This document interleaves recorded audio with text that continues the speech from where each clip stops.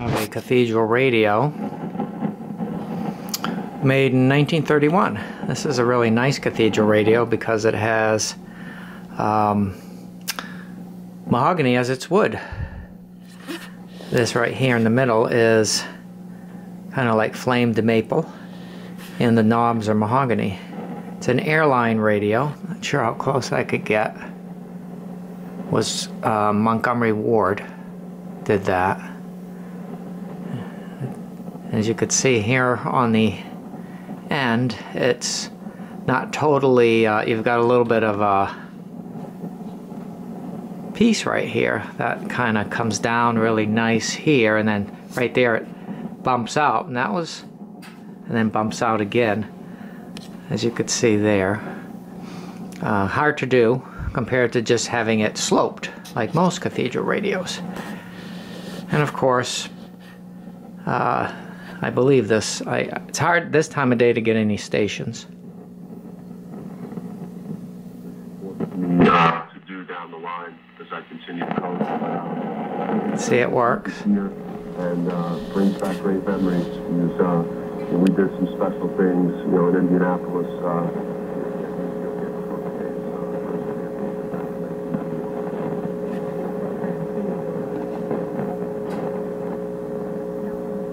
Not coming in very good. For today, Bobby is appearing on behalf of the Capital One Cup. It's in its fifth year. The Cup, if you guys don't know, and you turned it on.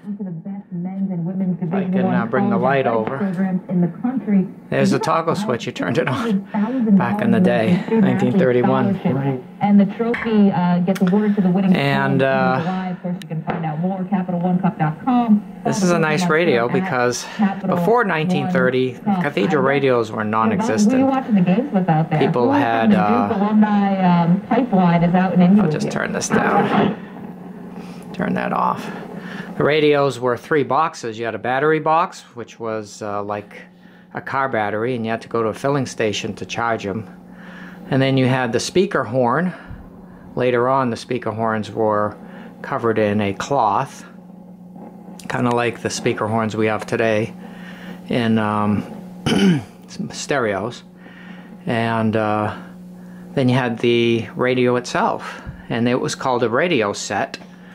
And that's where we get our term TV set, even though with a TV there's always been one unit. And when they electrified the radio in 1928, they decided, obviously, you get rid of your battery, and they put the speaker, which was normally on top of the radio. You could just lift it up and carry it or whatever. It was loose. They decided to put it on top of the radio here, but incorporate it, and looks like a cathedral.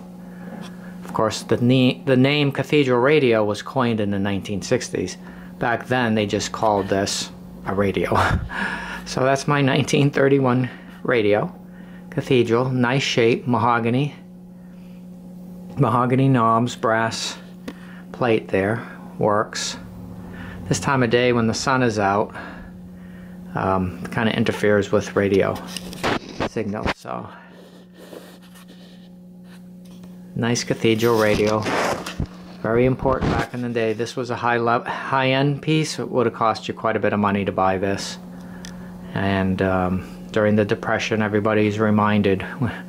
Every time you see a photograph or movie, in the background is a cathedral radio, and that was their TV set in the day, and everybody gathered around and listened to, Jack Benny and Bob Hope and all their programs they had in the day. Thanks for watching.